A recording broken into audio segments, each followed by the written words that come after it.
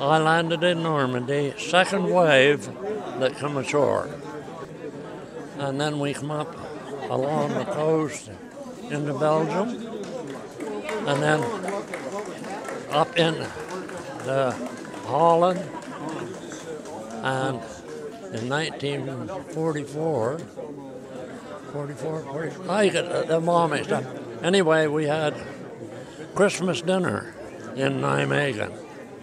And I was one of the liberators of Nijmegen.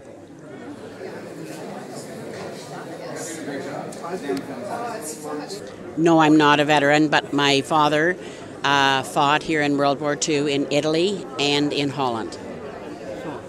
And did you visit Holland before?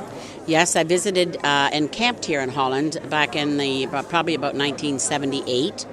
But and we visited Holland and enjoyed it, but we were never here during any remembrance ceremonies. So we're really glad to be here for this.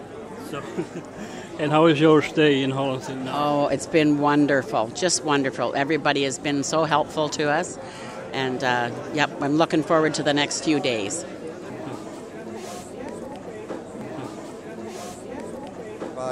Ich bin seit 6 Jahren Bürgermeister in Iserlohn und war gleich im ersten Jahr 2010 hier. 2010 war natürlich auch die Situation, dass wir am 4. die Kranzniederlegung beim Dodengedenken gemacht haben und am 5. dann das Feuer, das Friedensfeuer auch angezündet haben. Ja. Und in den Jahren danach war ich dann immer am 4. hier und ich finde das ganz, ganz wunderbar, wenn ich hier in Almelo bin. Ich werde ganz freundlich begrüßt und ich denke, in der Erinnerung, der Bürgermeister hat heute hier gesagt, wer die Vergangenheit vergisst, ist blind für die Zukunft.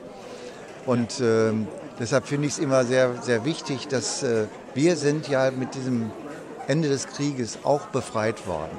Wir haben auch die Freiheit bekommen von dem Naziregime. Und insofern ist das auch für uns ein Freudentag, dass wir den Frieden feiern können.